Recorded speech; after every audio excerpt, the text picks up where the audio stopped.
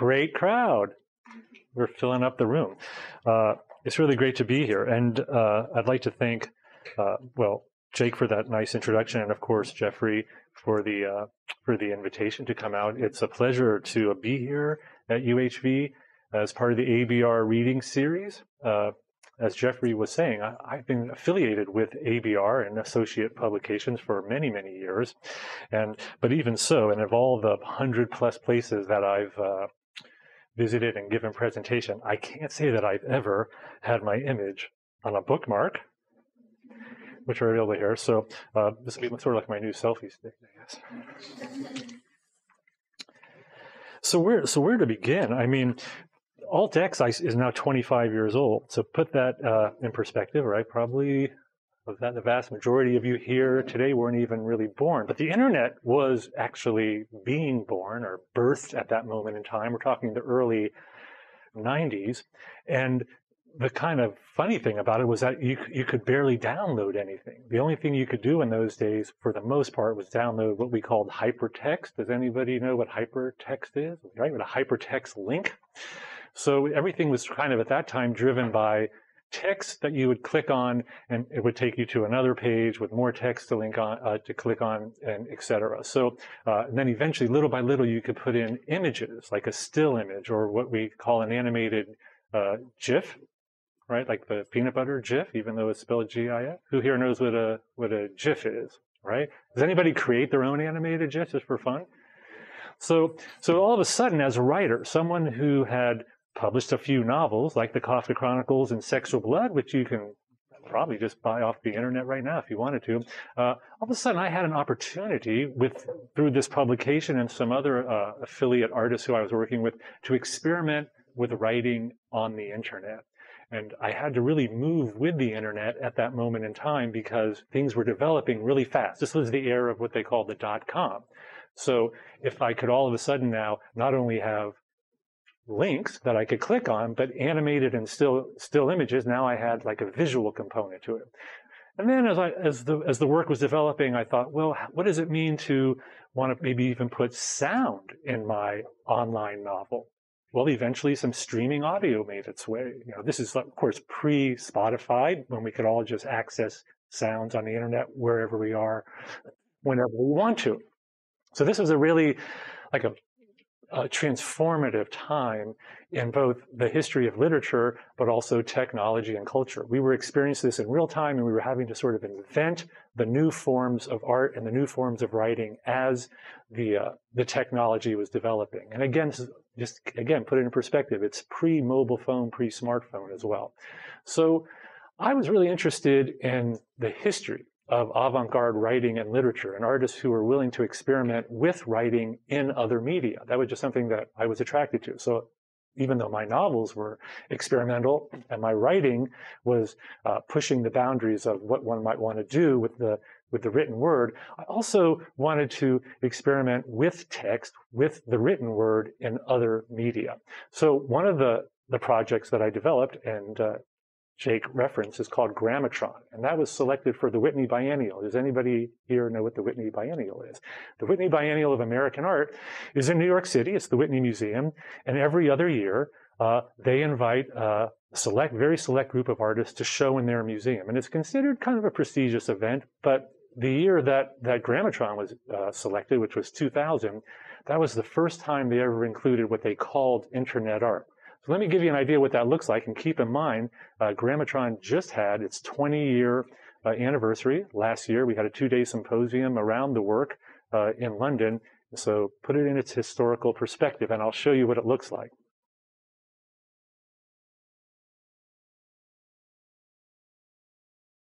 All right, so you would start actually with that page. There's the still graphic. There's the animated GIF. And then we'd have to talk about it.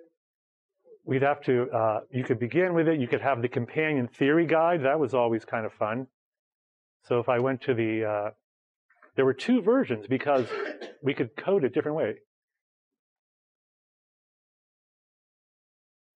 That was like does anybody know what that's a remix of? I think Therefore I Am. And who wrote that? Say it again? You're close. You're there. Who? Descartes, right, exactly. René Descartes. This was the image they used in the catalog for the Whitney as well. Because it's very simple, but it just kind of like, right, it said it all in a way for where we were at that moment in time. And so what I did at this point was like that one link actually randomly generated a whole bunch of potential links to the rest of the work, the document. I call it, well, Ted Nelson, who invented hypertext, really, and the concept hypertext, calls it the docuverse, So even though it says link and you can click on it and it will get you into the work, as the person who's creating the work, the artist, I have no idea what link's going to come up. So think about that. If I don't know what link's going to come up, then it's not going to be a linear experience. It's going to take you into this kind of sprawl of potential text, potential storytelling. And so that means everything that I compose for the work has to somehow resonate, right, with everything else I compose so that it still tells a story, even though everybody here who clicks on that link and then follows up on the other links is going to experience the work totally differently. Every reading is different. So, like, I don't know what's going to come up. Yeah, there it is. Anyways, I'm not going to read it. I just wanted to give you an idea of how it works.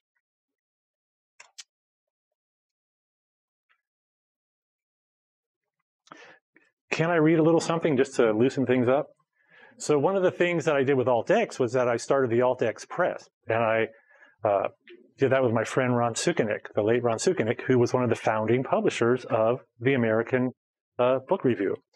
So we created this really, I think, exciting book series right at the time when little personal handheld devices were coming out. Now, when were the first iPhones released? Do you remember? 2007, 2010. I think it was closer to like 2007, but it's like around there. So we did this in 2000, and we called it Fiction for Palm Pilots. Does anybody know what a Palm Pilot is? It's a pre-iPhone. Like, it was like this little person. They called it a PDA, a personal digital assistant. You'd hold it in your hand. And so the idea was like you could download the books onto your little personal reader and then take it around with you everywhere to go, an electronic book. But if you wanted to, you could also click on a link for a print-on-demand version, right? So then you'd go somewhere else and you'd click on a link, you pay for it, and then you'd get this in the mail, just like you do with Amazon right now. In fact, the company that Amazon does all of its print-on-demand books with is the company we started with before anybody knew who they were. So this is a very early kind of iteration of what we think of as like reading ebooks online and getting the print version through Amazon. I'm going to read a couple segments from a text called OK Text. You ever go like on the computer, you're surfing around and you're doing stuff on your desktop and you get a little dialog box that tells you something, it gives you a message, and the only choice you have is to click OK to get rid of it. It's just like letting you know something. So I was kind of annoyed by those a little bit. I was like, why are you telling me this? And why, get away. Like fly swatting. Okay. So I decided I'd create some of my own okay text just for the fun of it. And this is a fun way, by the way, to generate new material. If you're having difficulty just trying to think about like, how am I going to write something? Just take on a form that pre-exists and experiment with it. Like a list is a good way to do that. Just do a sort of a fake list of some kind and turn it into a fiction if you want. So here are my okay texts. Technological determinism will cause you great pain. Continue. You have no choice. You have to click OK. Your health will one day disappear and you will die without meaning. End session? Okay. Oblivion is the only cure for agony. Repeat escape function? Okay. Multinational corporations create user-friendly software so that you will always depend on their lens to the world. More codependency? Okay. We cannot process your information. Your information is corrupt and needs cleansing. Erase brain? Okay. The machine cannot find your memory. Imagination cache has been obliterated. Restore default dreams? Okay. Revolutionary doublespeak has engendered a new information war. The system is about to crash. Download drugs now?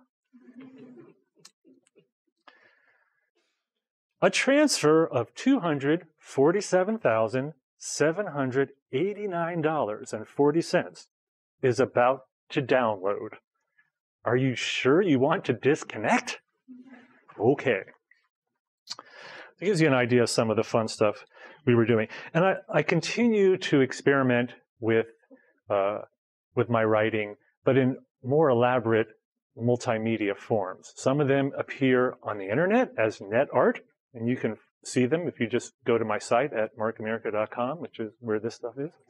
The other thing I like to do is show them in museums, sometimes just to do like an installation with digital work. But at the core of everything I do is my love of and passion about writing and creative writing. So it's informed by my, for lack of better, let's call it my poetic or my aesthetic sensibility. When I was a young guy, I just found myself reading and writing all the time.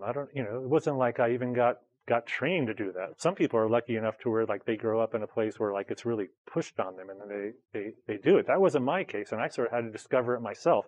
But it opened up so many possibilities for me that I felt really lucky about that. And so after GRAMMATRON, right, like I said, I was going with the developments in the technology. GRAMMATRON was released in 1997, okay? Just to remind you, and go back some of these. This is what it looked like when we began. Right, you're about to enter GRAMMATRON. Please wait while the machine reads you. And then it would launch like a soundtrack. See if the sound's working here. Should. And then all of a sudden, you'd have these animated GIFs. You'd have this text. And they were just moving on their own. Now, of course, nowadays, if you just go into Vimeo or YouTube or whatever, you're just playing videos. But none of that was possible because we had these little modems. We just didn't have the power, the bandwidth to put all that kind of data through. So what were we doing? We were making animated GIFs. We were writing code that would change the screen and automatically flip it. And this was like a really big development. We had streaming audio that could play at the same time. So a lot of people's computers were crashing when they came to this work. This was like one of the most advanced art, narrative, literary experiences you could have in 1997.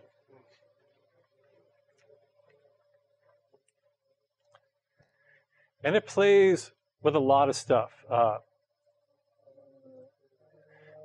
Language, gender identity, technological dysfunctionalism, a lot of the themes that are still around today, it kind of anticipates. And again, where that story comes from, imagination cache has not been obliterated.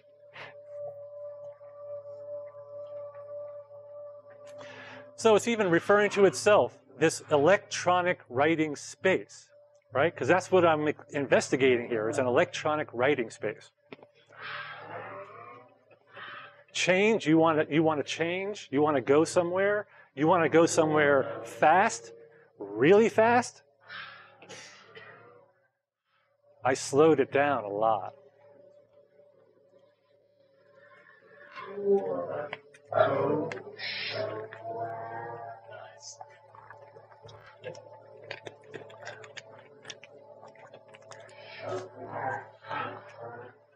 Somewhere different?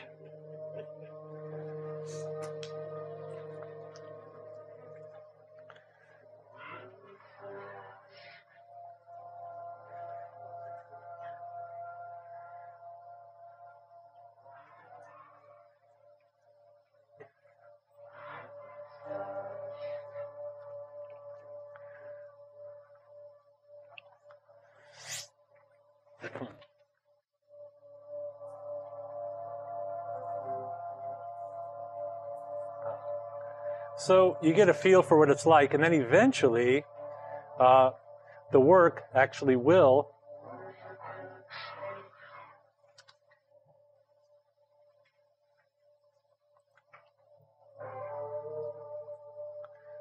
hell is it?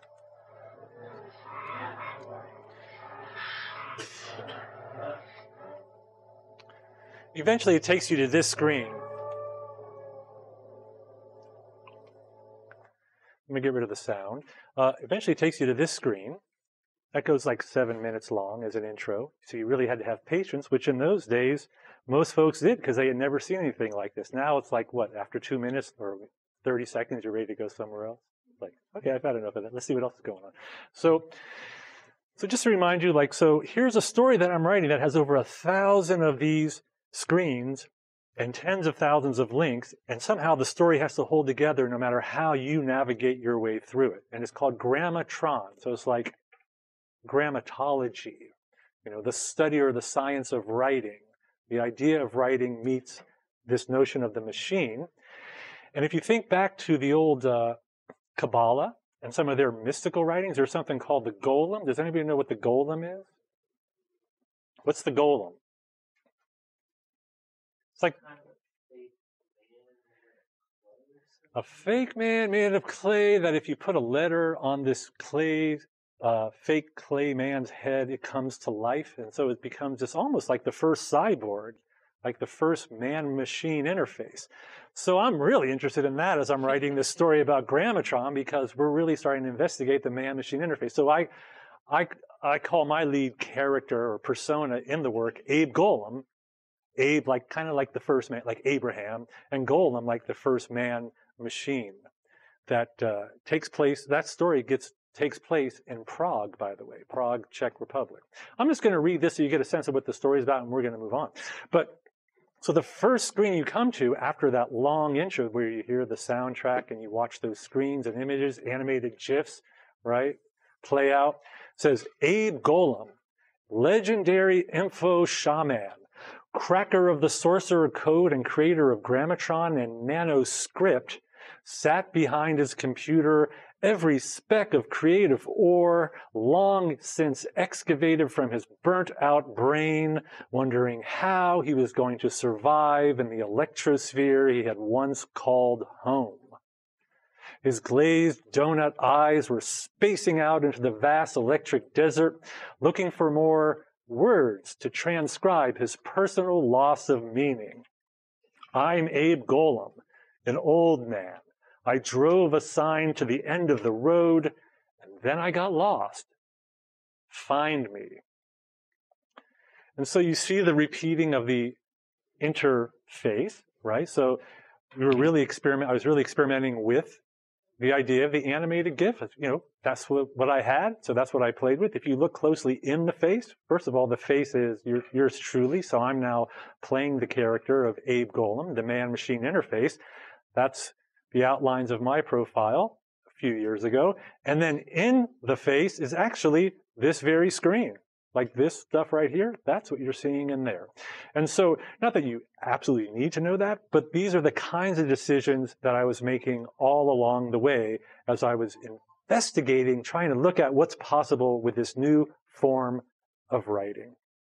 And so you can, you just click wherever you want. It would be like Golem had an alternate persona, GRAMMATRON. GRAMMATRON was known for being a genderless prognosticator of electronic rifts, spreading itself throughout the electrosphere. Golem, posturing himself on the net as the GRAMMATRON guru, made it clear that the various fragments he sent out into the net came attached with encrypted supplementary data that, when pieced together, would turn on the receiver at the other end to the most advanced programming language ever created, the language of desire, gnawing at consciousness, bleeding. So that's just one quick little route. We could have gone all these other different ways too. And so folks would just get completely lost in that narrative. I was lucky because there was nothing else on the internet at that time. Nowadays, there's way too much competition. You got to even be more clever. And the net developed really fast. So within 3 years of creating this work, we now had a program that we could play with called Flash. Who here knows what Flash animation is? Now keep in mind for this next work, I got a commission from the ICA in London to show this work called Film Text, to create it and exhibit it in this really nice contemporary art space in London. We were experimenting now with what we could do with sounds and images and text in a completely different way. And I'm just going to play it for you because I think of film text as like a narrative machine that we, the users, can remix at will. And I won't read it and just give you a feel for it. You can find it at my website, markamerica.com.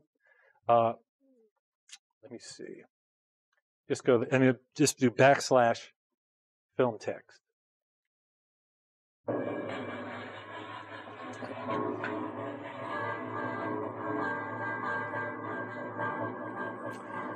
Who are the ghosts in a literary machine? Who are the network conductors? Who writes the action scripts? I cannot stop myself from texting the data. Texting wasn't happening then, by the way. Database. Digital beam. And then here it says authorize for next level. So it plays with the idea of a game interface too. This came out in 2001. I kid you not. Opening shot, an empty desert landscape. Nothing happens here. Nobody lives here. Cut to digital landscape. Desert apparition of a dream.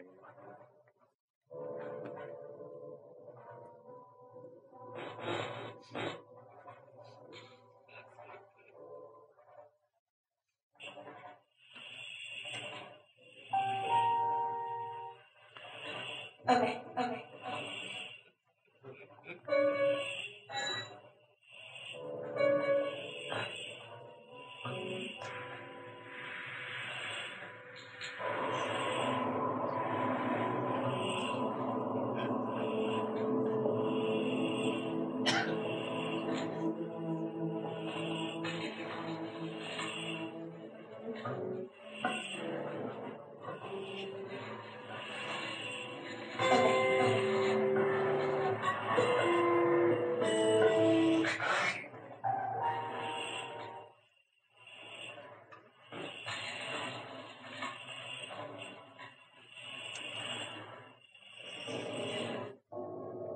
First voiceover. To each being, several other lives were due, and I tried to live them all, walking through them all, into them all, between them all.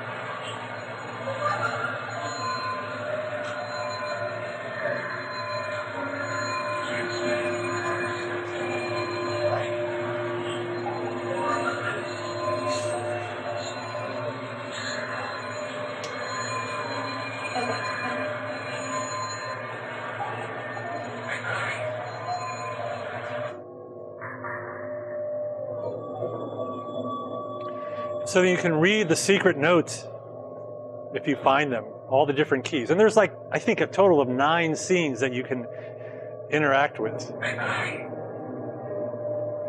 Okay, so that gives you a taste of that work. It kind of transports you to another space, yeah? Before I have a couple other things to show you and then I'm going to close up. But does anybody, because I'm moving away now from the internet art and the hypertext. Does anybody have any questions about that? You just wanted to ask? So,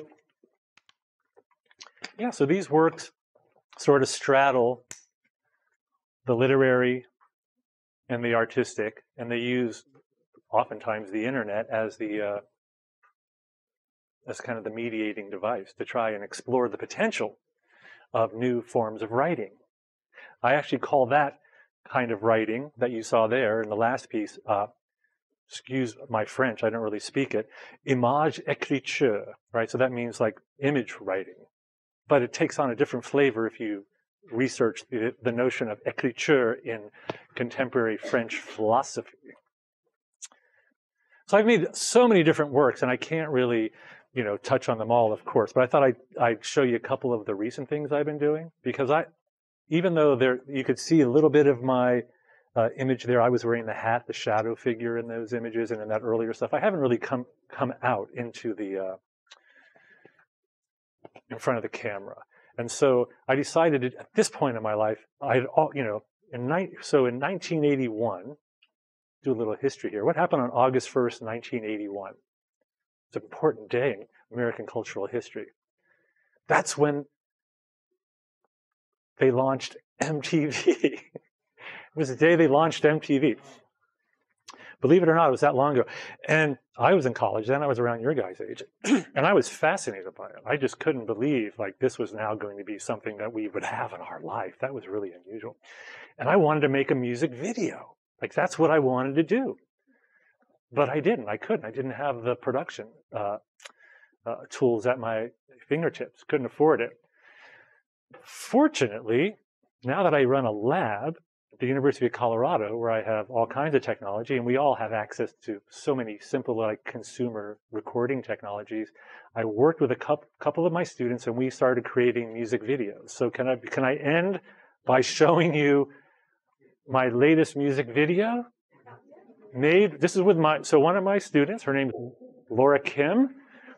She's really an amazing artist. She's a Korean American artist. And we had a discussion about something we called the digital afterlife. We're like, what's the digital afterlife? Is there a digital afterlife? And what does that mean? And so we decided we were just going to explore it. We were going to have a little rap, and I was going to play this character kind of like sort of like a German krautrock guy. Okay? And she's going to be kind of like this K-pop rapper, because that's where she comes from, Korea. So it's just under 4 minutes, and it has to be under 4 minutes, right? So we've been playing around with this, and let me see where it is. It's one of these. Oh, here it is. Oh, boy. Here it comes. Hopefully the connection will play it all the way through without stopping. Digital afterlife, if you, just so that you can follow it, there are the lyrics. There is no rewind button for life. Psychic automatons, we work, work. Psychic automatons, we work, work. It's time to align with the cosmic jerk. Psychic automatons, we work, work. The digital afterlife, post your mind in unreal time, becoming a meme, me. Let's go for the ride in my ontological hive. Are you contagious? Contagious enough? Is your avant-garde way too much? Is it just me? How could it be? I'm just a brand, the anti-selfie. Digital, afterlife, post your mind in unreal time, becoming a meme, me. Let's go for the ride in my ontological hive. Aesthetic currency, signature effect, interface value, attention defect. Take it from me, imagination's free, a perfectly branded commodity. Is it just me? How could it be? I'm just a phantom with no ID. The digital afterlife. The digital afterlife. Okay, and we're going to end it with the video. There is no rewind button for life.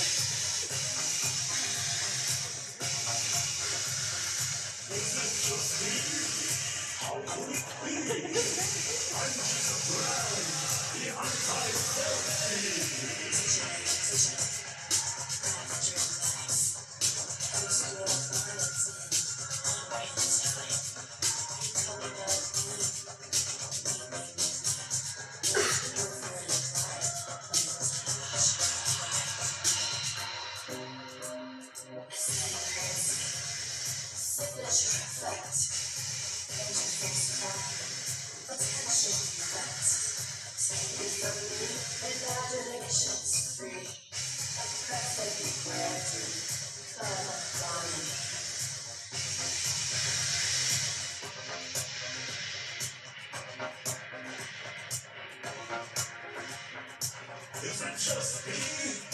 How could it be? I'm just a phantom with no ID.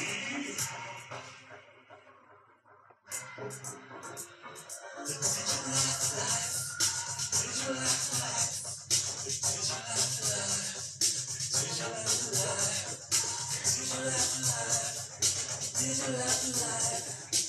digital afterlife, digital afterlife, digital afterlife, digital afterlife, digital afterlife, digital afterlife.